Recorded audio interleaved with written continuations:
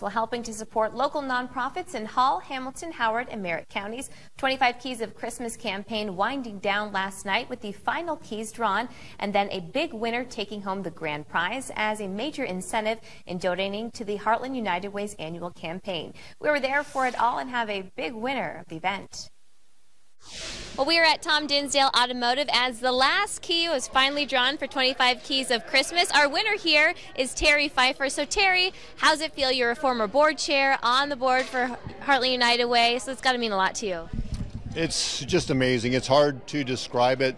The United Way and what it does for our community is just amazing. We've been so proud to be a part of the United Way for over 25 years. And for it to come back to us in this way it's just incredible. It's hard to put it into words. Yes, and this has been a great campaign year. Karen, a lot of money raised this year, right? You know, they set a goal and they wanted to stretch it, so they did. Our goal was 1.55, and tonight we announced that we raised 1.57 to date, and we're still going.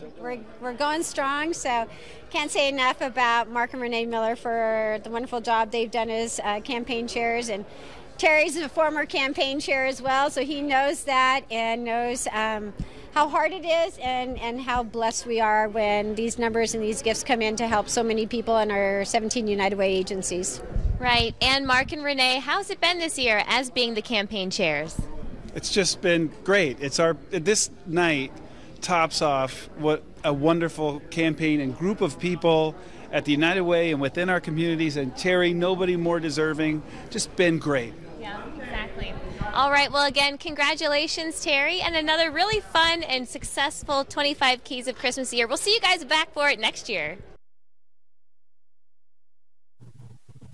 All right, and you can find the full list of this year's key winners and campaign sponsors by visiting our story on our Local 4 website.